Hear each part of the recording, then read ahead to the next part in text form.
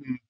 Well, I will just tell you what the policy is. Calculators are allowed. So, oh, you know what? It might be in the syllabus. This last place I check, and we'll just do this one so that I don't have to. So, allow the prohibited, allow. Um, okay, so I think here it is. So allowed calculators, and under prohibited it says external websites unless they are used purely for calculation function. So Wolfram Alpha using it for purely calculator, or even Google using it purely as calculator is allowed. That's always been the policy, and it's in the syllabus. All right, let me start. Okay. Says work done on a crate, push the 4 meters up along. Okay. Exerts that force parallel to the ramp. That's good. Crate moves at constant speed. How much? 4 meters. So 4 times 400, 1600 joules. So they gave us easy numbers because displacement and force are in the same direction. Consider a shopping cart of that mass rolling down. That quotation first. Does that many joules of work? Oh yeah, I don't think I need that. Yeah, we can ignore friction. So, um, so we are using this expression for energy. That one that says kinetic energy is equal to 1/2 mv squared. And by telling us how much work gravitational force does, they've given us the kinetic energy. So I just solve this for speed. V is equal to square root of 2 times kinetic energy divided by mass, and that's the answer. Let me just do that here. Um, Square root of 2 times kinetic, the 25 joules, which will be the kinetic energy, divided by 17 kilogram. Right. 1.71 meters per second. So that looks like this one. A daredevil cyclist is approaching. I'm sorry, I'm just trying to erase this thing. Approaching a loop of that radius. What is the minimum speed of the cyclist in the attempt of the loop-the-loop maneuver? Um, so this is a trick question. Let me first do the calculation, pretending that I don't know the trick, and actually let me do this last because that could spend some time. I'll come back to this. It's a trick question. I'll come back and to kind of simulate what someone might be doing as you go through that. Um, Choose the statement which states the correct physics definition. Power is the rate of work done. Mechanical energy. It includes potential energy, so this is not it. Oh, correct. So that would be correct. Let me just double check. Conservative force is not that. Kinetic energy is what? So by the way, this is dynamically generated, which gives these nonsense choices from time to time. For an object undergoing circular motion, centripetal force does not change kinetic energy. Oh, why? It's not. It depends on what's providing the centripetal force. Doesn't it all? Yeah, this is the why. If it's a perpendicular to velocity, it's a perpendicular to instantaneous displacement. So it doesn't do work. Um, yeah, the rest is nonsense.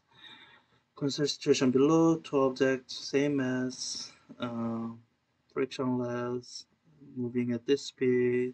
They collide, they stick together. Speed of, I think I've seen this situation enough to have an intuition. So this is the kind of collision that doesn't conserve kinetic energy, conserves momentum, and since the mass is doubling, that must mean and this at 0 speed, this must the speed is going to half. So, and double checking all those things before I go to that answer. But it's a situation that's common enough that I can do it without writing down expressions. Consider two situations: one where a person is moving at that speed. Oh, right, and yeah, collision. Okay. So I guess here what I'm relying on is this expression. Uh, So um, we have an expression for impulse, change in momentum, and with all of that, we have this new definition of force. Force is defined as change in momentum divided by duration of time, assuming only one force acts on it, or this is the definition of net force. So if both cars were moving at, if they were both moving at 30 meters per second, same mass, then change in momentum is the same. What's the difference is duration of time. So the amount of force will be different. Yeah. So that will be the force is greater in this case, and this is a nonsense word salad. This is now impulse is the same, change in momentum is the same, but that doesn't decide what gets damaged. Uh, this is untrue. Yeah. So let me just check. All right, I gotta go faster. Uh, I'm just gonna work out the answer. So they give us the impulse. I'm gonna divide that by time to get us the force. Choose the same. It correctly describes the total momentum of the emptiness when it's conserved. When the net impulse due to external forces is zero. Impulse due to net. All right, that too.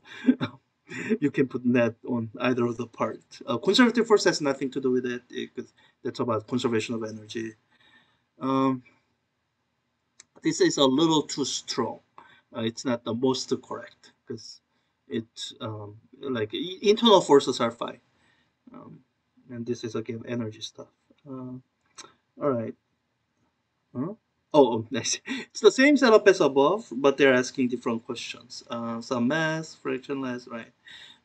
At this speed, collide, stick together, move together as one piece. Okay. In this, so it's inelastic. So none of these say elastic. Um, all right, I gotta work out some energy. So initial kinetic energy was 1/2 times the mass times speed squared. That's 6.25. Okay, so it's one of these two. Kinetic energy changes. So after they collide, they're still moving. So the kinetic energy won't go to zero. It'll be this.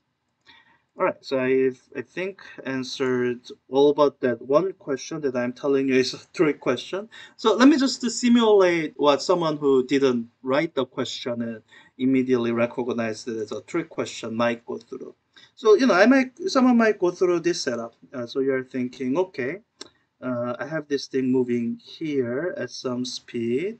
This is my initial, and I'm thinking, the minimum speed I'm going to get, it'll be here, moving at some speed of v min, and yeah, so I think I know the difference in the height, roughly, five twice that's 10 meters.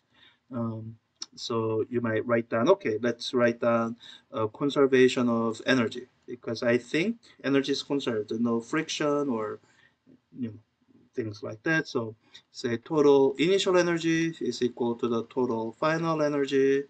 Um, so I'm gonna send my zero so that here it's potential energy is zero. So I'll have initial kinetic energy plus potential energy, which will be zero, is equal to here. I guess it depends on V min. So it'll be minimum kinetic energy plus final potential energy, which will be given through this expression. So let me just write things out.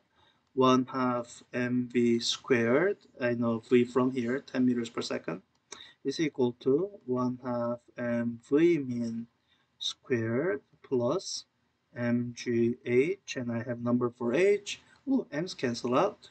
So I can solve this for v min, and I get v min is equal to just slow down, pause, make sure I did the algebra correctly. It's v squared minus gh square rooted. Okay, and depending on what calculator you have, you'll get different answers here. Let me just do it on SageMath, because since that's my calculator. V squared 10 squared minus 9.8 times 10. And um, Wait, that's not what I was expecting. What did I do wrong? Um, oh, I made an algebra mistake. There's this 2 here when I multiply the through by 2. Yeah, don't do everything in your head. Uh, so you get this answer. Depending on your calculator, it might say it's imaginary, or it might say something else. And what it comes down to is that assumption that I made that this cyclist will reach that position is wrong. It's going to actually stop slow to zero around here and roll back down. So zero will be the minimum speed. It's a trick question designed to highlight one of the weaknesses the of conservation approach, which is that it ignores the time information, which is its strength in that you can ignore some of the complexities in the question, but it's also its weakness in that if you didn't properly verify that the two snapshots are reachable, then you might end up with an imaginary result. In which case, you have to just kind of think through what it means and maybe double check some of your assumptions. So, so you don't have to know that that was a trick question to answer it, but it does take it took me going through all this, knowing the trouble I will arrive at. Took me 3 minutes. So I can imagine someone spending 4 or 5 minutes. So my number one advice with the questions like that is, first time you see it, skip it. Make sure you answer the remainder of the set first, and then come back to it. I think so. I don't like trick questions. This is one of the few trick questions I've written, which is how I remember immediately that that's a trick question, because there's like only one or two of those. So I recognize that. Um,